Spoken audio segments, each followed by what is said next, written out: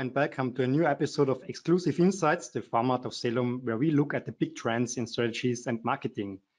This time we are asking the question, how can a good content recycling strategy improve your return on investment? Before we begin, a quick note that this webinar will be recorded and sent to all participants afterwards as well. If you have any questions, please post them in the chat and we will answer them at the end of this discussion. My name is Fabian Greiler. I'm a Senior Marketing Manager at CELUM, and today I'm very pleased to have Pia Eck as our guest. Pia is founder and CEO of Contentfish, a content marketing agency from Vienna, helping clients such as Almdudler, Sodexo, ACP, or Welser Profile with their content strategy. I think we should jump into the topic right away. Pia, can you tell us a little bit more about your work and why you think setting up a content recycling strategy is so important? Sure. First of all, hi Fabian. Hi to all the guests. I'm really happy to be here today. Thank you for the invitation. So for me, content recycling is a really important part of a good content marketing strategy because finally you can tell a good story thousands of times and you will still inspire people. So why shouldn't we use the content that we already have and reuse it again? Mm-hmm. You know, when we talk about content recycling, I'm always wondering how the recycling actually really is done and how it works. Because if I think about, you know, recycling of garbage, there's always always also a process to follow, right? So you take the garbage somewhere and it is then transformed into something new. So could you a little bit explain how the steps are in content recycling? So what happens when you take the old content and how you transform it to a new one? Sure. Finally, content recycling means reusing existing content, as you said it before. So, for example, if you have a content like a video, a podcast, a blog post, or an infographic that is more or less outdated, you can update it and you can publish it again and say, okay, hey, this is an updated content piece. Or maybe you decide, hey, I want this content to be a good fit for a new channel. Then you can adapt it to a new target group, to the new goals that you want to achieve. So it's not only about renewing, it's also about reusing, reducing, extending, doing something from scratch, more or less. So it's not only the content itself, but also on which channels you publish them, for example. Yeah. Exactly.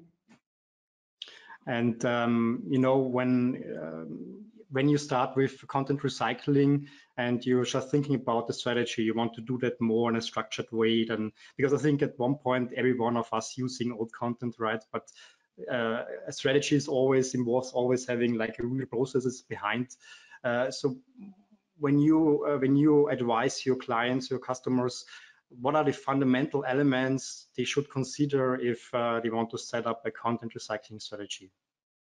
So I would say that there are two ways, finally. As you said, sometimes we just need a little piece of content that we want to recycle because, for example, we need it for a new campaign and we know, hey, there has been this little graphic somewhere, so we take it, we recycle it and we use it for the campaign. Or if you really have like a content recycling strategy as part of your content marketing, then I would say you should do it step by step. So one of the elements should be a content audit at the beginning to see what kind of content do we have, what do we need, what parts are, for example, evergreen content.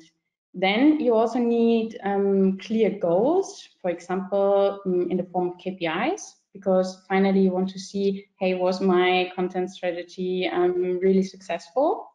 It's always quite useful to have an editorial plan because in most companies you have a whole marketing department. You also have a sales department, and everybody is more or less interested in content recycling and using the content that is already there. So with an editorial plan, everybody knows when which content should be published. So it's more on the level of organization and structure. And finally, the last element that I would advise is a kind of reporting system. So content recycling is successful when you always report and optimize it again and again and again. Because as I said in the beginning, a good story can be told thousands of times. So maybe I recycle this content that is super successful and that performs really well. Maybe I recycle it like every year. Mm-hmm. I mean, I think it's reporting is a very good keyword actually, because we also know in the title about talking about return on investment, and sometimes they could be very difficult, right? What the return on investment is. So you mentioned if you set up a content recycling strategy, that you look what kind of content was successful, and that you also advise to do the reporting. So what makes a content then actually successful for you? Yeah, is it the conversion out of this content? Is it the impressions? So what they're looking for? What makes something successful? Let me give you a more general answer on it, because as every kind of marketing, also content recycling is quite individual. So it depends on different goals. For example, the general company goals or a campaign goal. So finally, a content recycling strategy is successful if you have achieved your personal goals in this situation, or your individual goals. Because finally, if you don't measure something, you don't know if it was successful. So I wouldn't say it's this KPI or that number that makes a strategy successful. It depends on your goals that you have set in that moment. Mm-hmm. And you know, as you work with a lot of different clients, so in different industries, are there any numbers where you were very much impressed by from a content recycling perspective? So any idea of that? What you said this was really cool numbers? Well, it depends on the numbers that we want to see. For example, we have in mind like, hey, how many shares did it get? How many views? Impressions. We also have a look on the bounce rate. Let me give you an example. Maybe let's say that you want to promote your new podcast episode. Yeah, then you start recycling, because you do like small snippets or still images, or like, you know, like an image that doesn't move. You also promote your podcast with a super short snippet in another podcast, just to say, hey, we have the same audience, maybe you also want to listen to this podcast. And of course, then you try to find out, hey, was it successful? Did we get a lot of views on this? Did we get a lot of impressions? Do we have more followers on this podcast channel now after having this promotion? And what I'm always impressed about is the impact of content recycling on a corporate blog, because there you really can count like the numbers are increasing when you do a good content recycling. But I can imagine it is very difficult to put a price tag on, you know, the growth of a corporate blog, for example.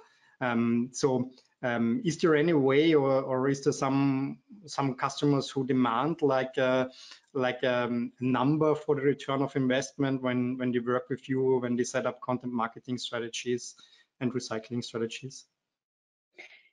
I would say that they don't really demand for super strong KPIs in form of numbers. It's more that they want to understand the general return of invest and what content recycling has on their content marketing strategies. So for example, what we always say is, if you recycle, let's say, a blog post, then it's less costly than creating a blog post from scratch. Or you always have your content, you have an overview of your content, and you know what you have and what you can optimize, what you can work on, so you have it a little bit under your control. Yes, so these are more the impacts companies are looking for and what they want to understand. Why is it worth it to do content recycling? And when companies start with content recycling, you mentioned these steps already, you know, that you kind of look through all their content you already have, then you analyze what is successful, and then you kind of bring this content to new formats or new channels. What do you think from your experience, where are the biggest challenges in doing that? You know, is it finding the content even, or is that the easy part, or is it like the reporting and the analyzing? So what do you think is the biggest challenge to overcome if you really want to be successful with content recycling? Okay, now I can tell you something that is also our challenge, and we also see it with our clients. So we all have more or less the same challenge behind it. And for me, or what I see, is the strategy. Yeah, because without a good content audit, you don't know what kind of content is worth it to be recycled. Without KPIs, you don't know what kind of goals you are running behind. Without knowing your buyer persona, you don't know, hey, is this really interesting for my target group, or what do I want to do with all of this content? So it's a little bit the same what we see in general with content marketing. A lot of companies are producing and doing, and there are a lot of amazing stuff finally. So it's really impressive what all these companies do. But finally, the question is, what do I do it for? So what is my goal behind it? And here we see the same with content recycling. So it's really worth it to go a step back when you made the decision, okay, I want to recycle my content because I have great content. So go this step back, think about it, create something like at least a mini strategy, and try to do it in a sustainable way. Yeah, you invest a little bit more in the beginning, but afterwards you control the whole process and you can really measure if it was successful or not. Yeah, I think it's also a very mental thing, right? That you're not, if you publish that, and often it's like, I mean, it's also, you know, in our daily routine, if you spend that much time in producing the content and it's finally done and you publish it, and then you think, now it's done, now my work is finished. And it's kind of like a attitude, I would say, even that you maybe then come back and say, yeah, this content is published, but I shouldn't forget about it. I should maybe also think ahead of what we can do next with that, yeah, in the future. Absolutely, and I really do understand that, because we are an agency that also produces content. So it's not only about the strategy and then we go give the content to a freelancer and say, hey, here you have a briefing, do something. So we are really part of this content creation, and we know the really high effort behind it. And this is exactly why we always think, hey, try to have a strategy, try to have an editorial plan, try to get to know your target group, your buyer persona. Think about all these touch points. For example, if you do employer branding in your candidate journey, because if you really understand what is going on, your content becomes better and better and better, and you achieve goals like good qualified leads or great new employees. So it's really worth it from our experience.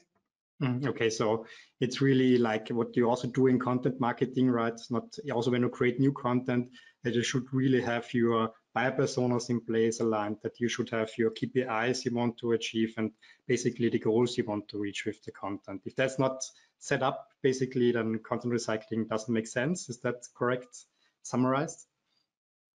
Yeah, absolutely. Yeah, and finally, what we see is content recycling can happen in every moment. So let's imagine that, for example, a marketing manager starts in a new company and he has done his content audit and he's realizing, wow, we have great content. We should do something with it, huh? Because it's somewhere behind all the other stuff and nobody can find it.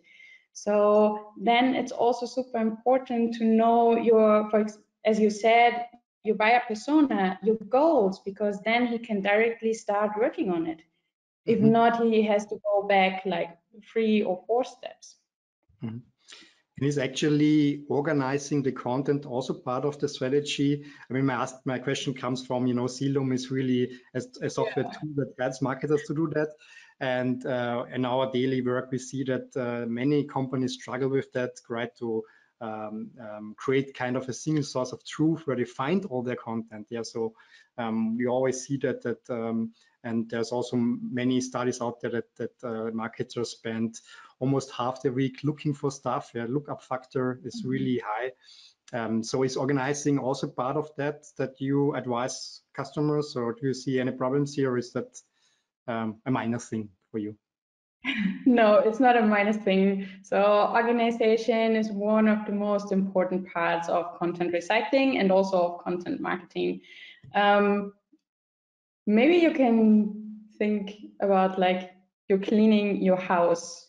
Yeah, if you only tidy up and clean around the front a little bit, you will never know what is hidden, like little treasures that you want to find and that you want to have in mind. And also in terms of the return of investment, you don't want to create the same content again and again and again. It really makes sense to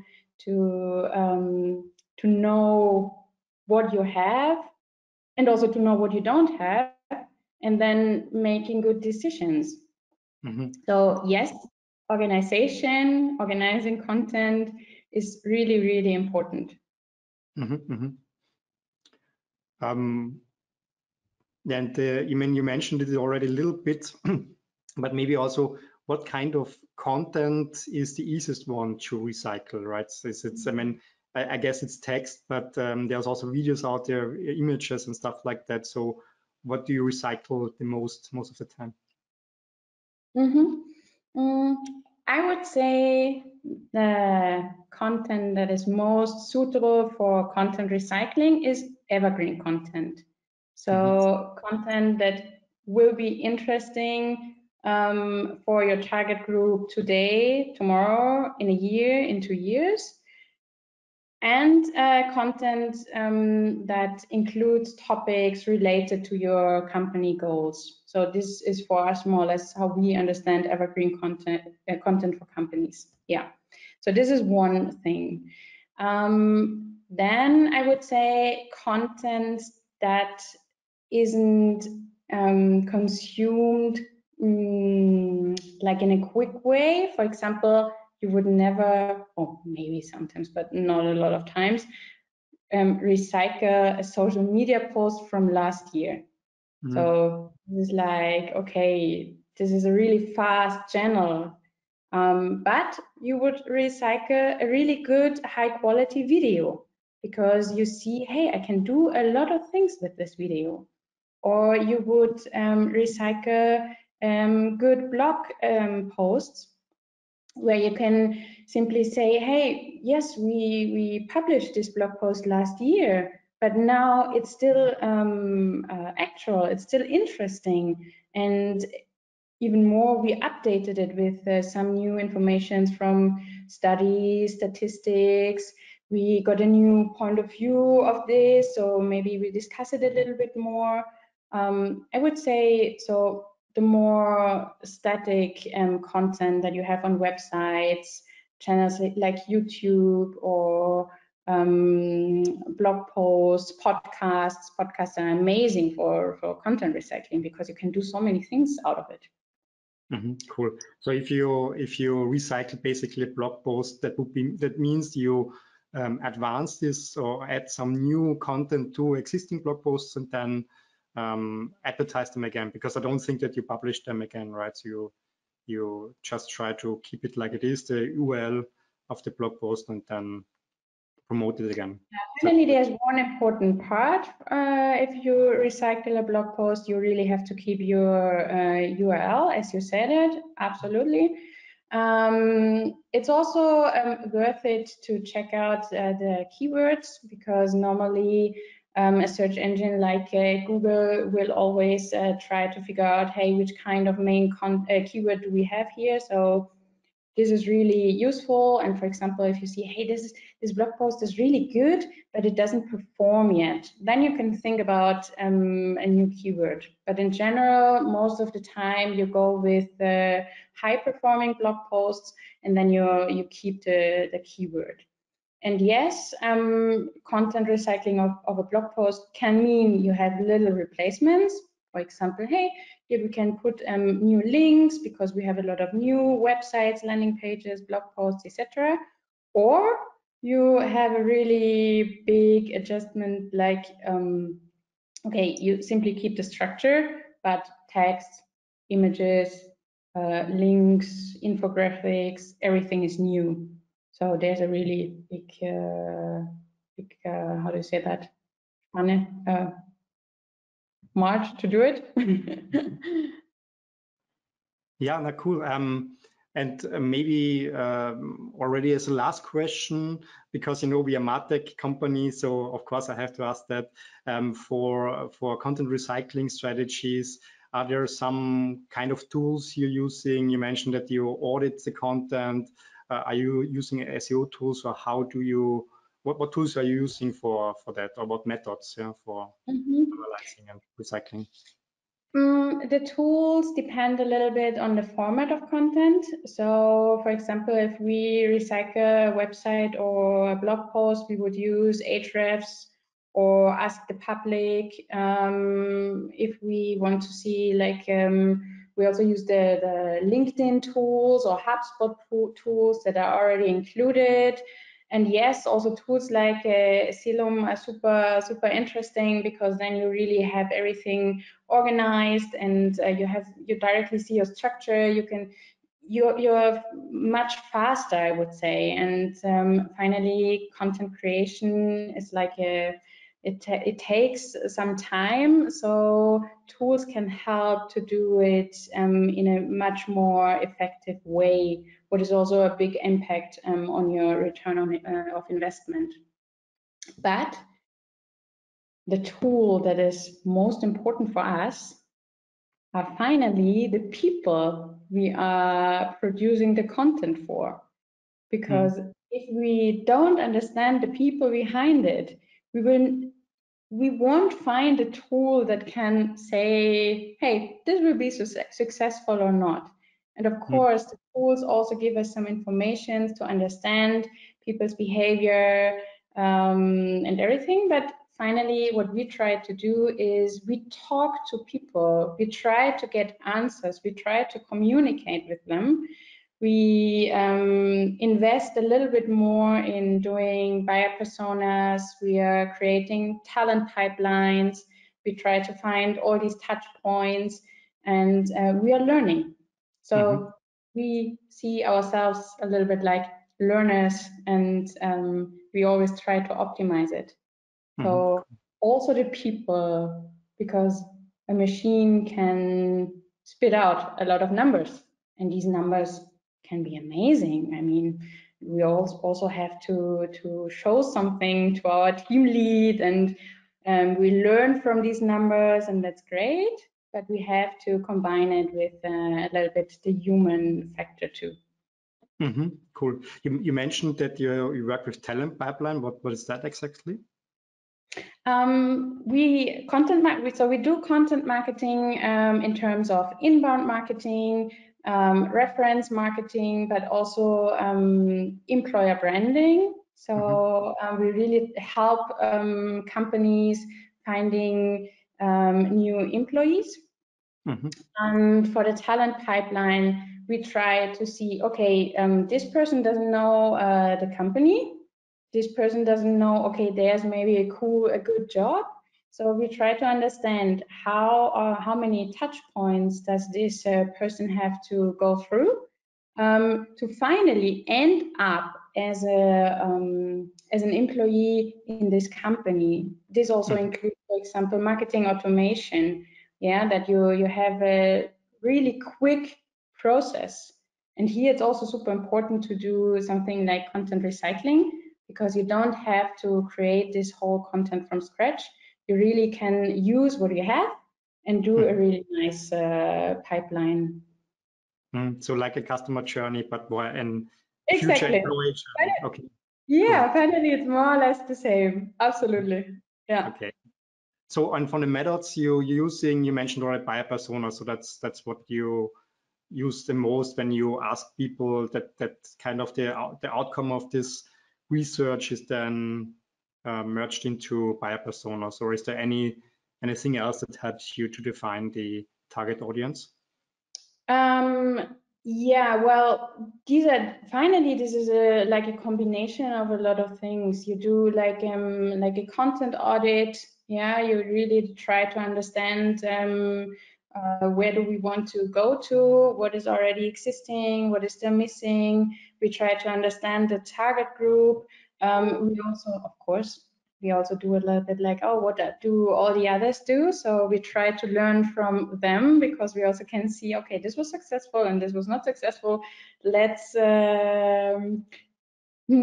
share experiences here. Of course, this is also part that we do.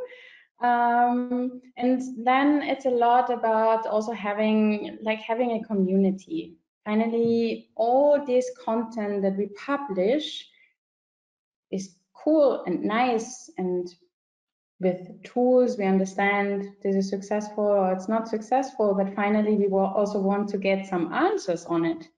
We also want to see, hey, did they like it? Maybe they have some questions, and then we start doing like email campaigns, like automations behind it, so that we can use all of this. And I think this is really the big benefit from content recycling, that you get as much as possible out of your content. Yeah, I think that was already a good last words, so to speak.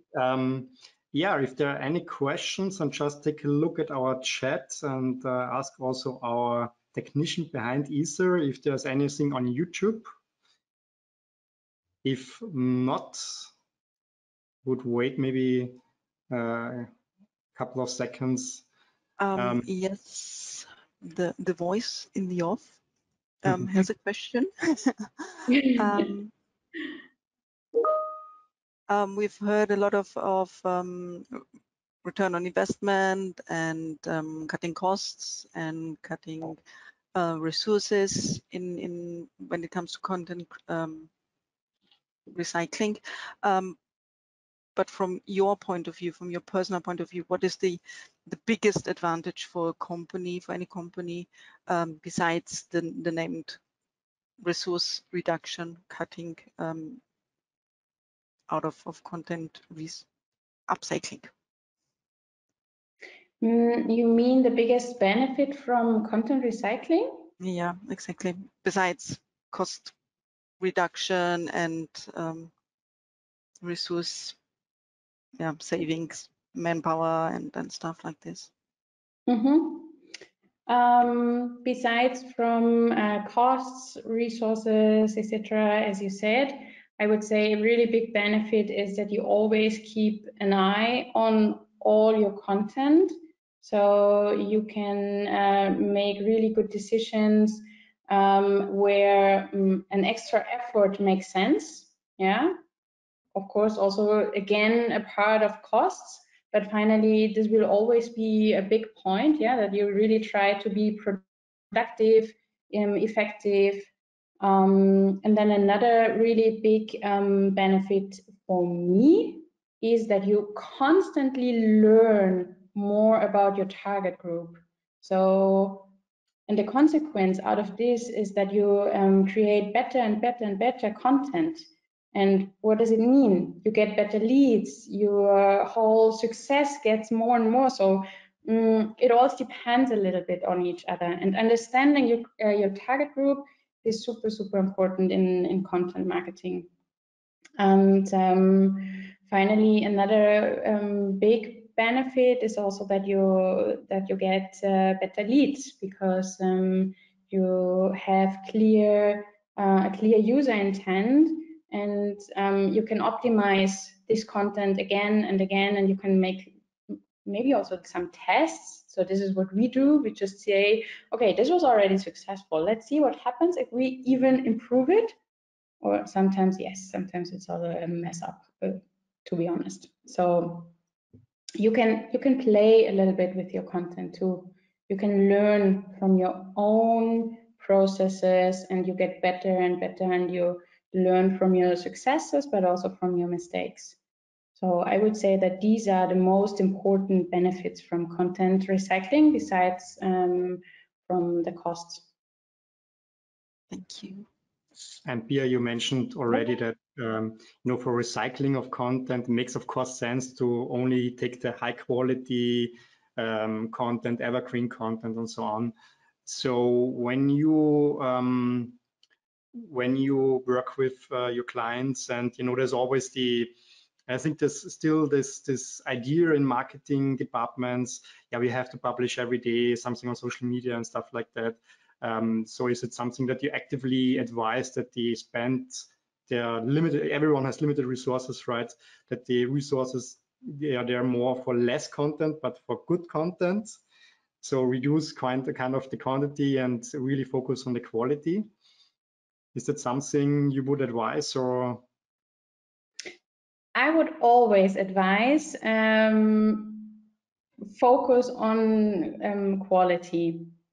Also because search engines behind it want to have quality, and maybe not today, but in 2 years probably. So, and every content that is in the internet won't be forgotten. So yes, you should always focus on quality. But my or our advice in general is create really qualified content, but then think about how can you use this content again and again and again. Let's say you have a video, like an employer branding video, then you have probably a high quality content, but don't only put it on YouTube and on your website. Use it for much, much more. Use it, for example, as you said, okay, we have to publish like every day or every 2 days on social media. So create some snippets out of it. Maybe some funny situations where you simply can use exactly this video for another goal, like saying, hey, we have really great team building in our company, or hey, we are looking for you, or fun at work. So this is also part of social media. Yeah, or you have a little description of your video and you simply put it in, I don't know, in Facebook groups and say, hey, this could be super interesting for you. So I would say try to do the best out of your qualified content. So it is advisable that you take a step back and then really think about out of the box, basically, where you can use your content as well, and not just follow the rules as you always did with your content. Yeah, being creative, I would say it's worth it. Yeah. Cool. Yeah. Isa, again, the question, is there any other questions around on the internet for our topic? No, because most of the questions were answered during the talk. Cool. So if there's any other question, don't hesitate to contact me or Fabian, and we will try to give a good answer on your question. So even if tonight having dinner you think, oh, this would have been interesting, just let us know. Mm-hmm. Cool. Thank you very much, Pia. And of course, all the audience will get the recording of this video as well. And then there will be also the opportunity to just contact us directly, and we're happy to answer all the questions. If you like this exclusive insight, or also we have another format which is called User Academy, which explains a little bit more about how CELUM works as a tool, then head over to our website, celum.com. Under events, you can register for our events newsletter, and you will always get the invites to our newest webinars and events. Yeah, I want to say thank you very much, Pia, for your time. I think it was really interesting. I think content marketing is a very exciting topic, a very growing topic as well in marketing. And if you create more content, it's very important to also recycle them. Yeah, use them more often than once. And I hope to the audience you liked our quick insight to this topic, and wish you a good afternoon. Thank you, Fabian. Goodbye. Goodbye. Bye-bye.